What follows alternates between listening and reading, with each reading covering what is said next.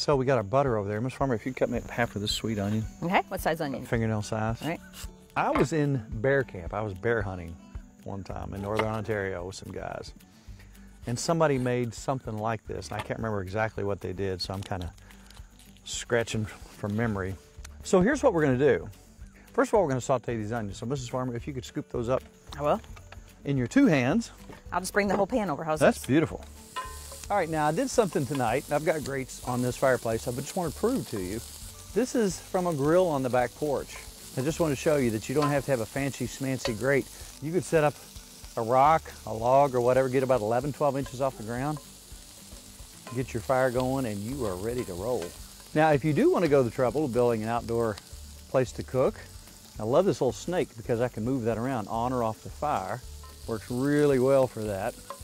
So we got a nice little sizzle going here. So we also had some little old heads of cabbage that are needing some attention pretty quick. So again, I was in Canada in bear camp, and I remember somebody making this. So our onions are browning up nicely. We're gonna put some cabbage in here. I'm gonna put about maybe a tablespoon and a half of soy. I'm gonna put some vinegar, obviously. A couple tablespoons vinegar. Just a little bit of chicken broth, just enough to kind of keep it moist. Just a dab of hot sauce, your favorite.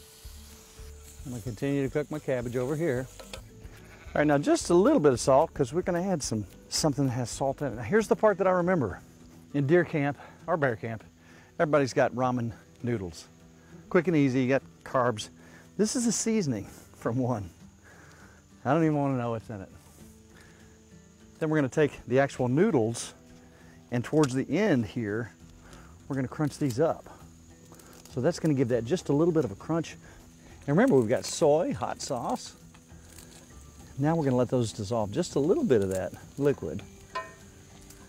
Then a little sesame seeds, just to jazz things up. And that's ready to go. Deer camp, bear camp, you always have some guys who are like home chefs. Oh yeah. You know, they come up with these neat things, and this is one, and I think he called it Cowboy Cabbage. I like it. I remember him putting some ramen noodles and maybe some nuts. I want you to try this. He must have had kids if he had the noodles. He must. Everybody has those when they're Probably kids. college kids. Need a noodle. And the seasoning is one of the noodle packet seasonings. So you got that and a little soy to salt it up. Nice a little crunch. I like the crunch.